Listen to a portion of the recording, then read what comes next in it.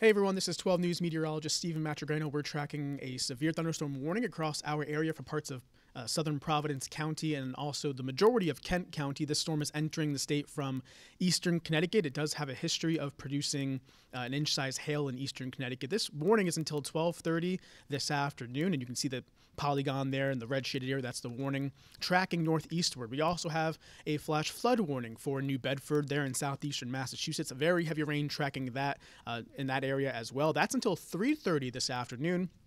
Also just newly posted a flood advisory across southeastern Connecticut as heavy rain and thunderstorms continue to move on through. Radar shows that, again, red polygon representing the severe thunderstorm warning. The green polygon there is a flash flood warning. And you can see we have this cell moving through parts of Kent County and southern Providence County. This has a history of producing hail in eastern Connecticut.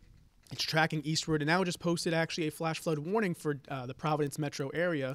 And looking at, again, this very heavy rainfall, and this storm has a potential to produce up to 60-mile-per-hour gusts as well as quarter-size hail. So we're tracking this storm. It's over Coventry, West Greenwich right now, moving northeastward towards Situate, eventually West Warwick, and potentially even Providence, Cranston, and Warwick as well, although those locations are not in the warning at this time.